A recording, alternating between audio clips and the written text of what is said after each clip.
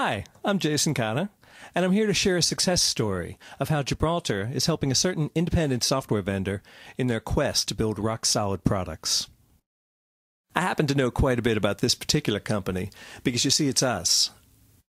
We don't just sell Gibraltar, we also use it ourselves to help us take care of our customers and understand where we can improve.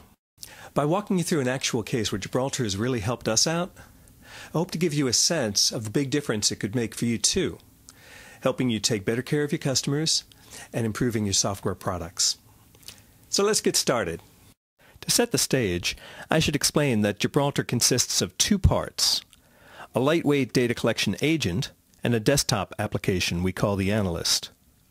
The Gibraltar agent monitors your application like the black box on an airplane. It then sends session data to the Gibraltar Analyst, which helps you analyze errors and usage patterns. Naturally, we use the agent to help us troubleshoot any problems our users report with the Analyst. Well, sure enough, my partner Kendall was up late one night, working on the next release of Gibraltar, when he got pinged for a live chat by a prospective customer named Sam, who was having some trouble. Sam wanted to get started evaluating Gibraltar with a trivial VB program. He could see that trace messages were showing up in the Gibraltar Live Viewer, which is part of the agent, but for some reason these messages were not displaying in the Gibraltar Analyst.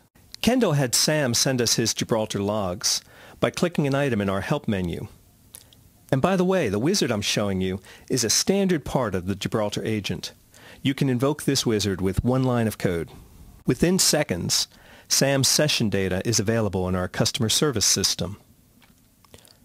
We can open the package by simply double-clicking it. Gibraltar shows that there are only two unique errors in Sam's session data.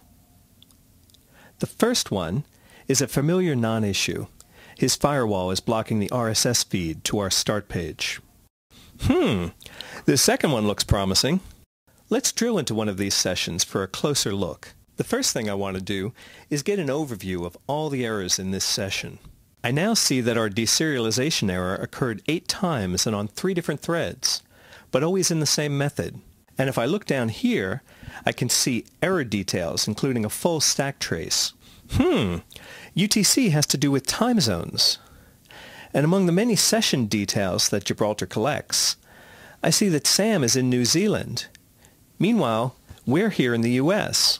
Now let's take a look at the events leading up to each of these exceptions, so we can understand them in context. I'll switch back to the default view and enter part of the error message in the search tool. I can now step through each occurrence of the exception and see the surrounding messages. Look how consistent the pattern is. Our exception always occurs immediately after load session begins. With all this information, it was quite easy for us to pinpoint the root cause of the problem. It turns out that we had a subtle bug in the way we deserialize timestamps that only shows up when the agent and analyst are both run in a time zone with a positive UTC offset, like New Zealand. So, that's my story. You can see that Gibraltar really came through for us. Gibraltar gave us everything we needed.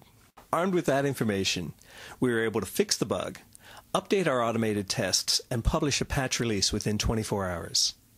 Sam was impressed. But hey, don't take my word for it. Come visit us at gibraltarsoftware.com.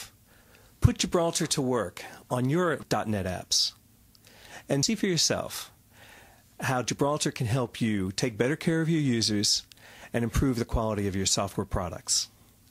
Thanks for listening. And really, come see us. GibraltarSoftware.com. Thanks a lot. Bye-bye.